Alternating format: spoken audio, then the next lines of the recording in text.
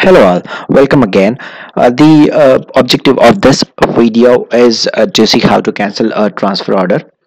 Now we would see how to go it. I'm not going through the navigation screen. What I'm going to do is I'm just straight away going to take you through the transaction code.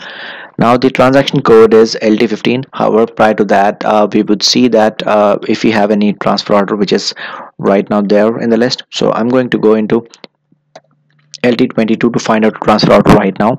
So this is my warehouse number 089. I'm in.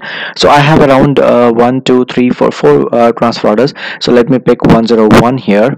I'm going to cancel the transfer order 101 now. So the transaction code for this cancellation is LT15. So now here you can see it has picked up 101 by default. So I'm entering in. Now you can see here it says cancel transfer order overview the transfer items. Now what I'm going to do is I'm just going to save this, and that's it. I'm done. So you can see here one item's cancelled. Now if you try opening it again, the system would say transfer order is already confirmed or cancelled, cancellation sent. So that means the transfer order is already confirmed, sorry, it's already cancelled. Now let's see. Here this is 101, so I'm going out and again I'm going to come in.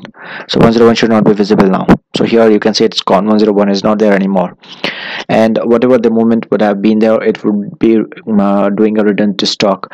So that's how it should be. So in that way, wherever the source was, it will be the material would be reflected back or will be credited back to the source, and the transfer order would not be visible anymore. Thank you for watching this video. Have a great day. If you like it, please do subscribe. Thank you so much.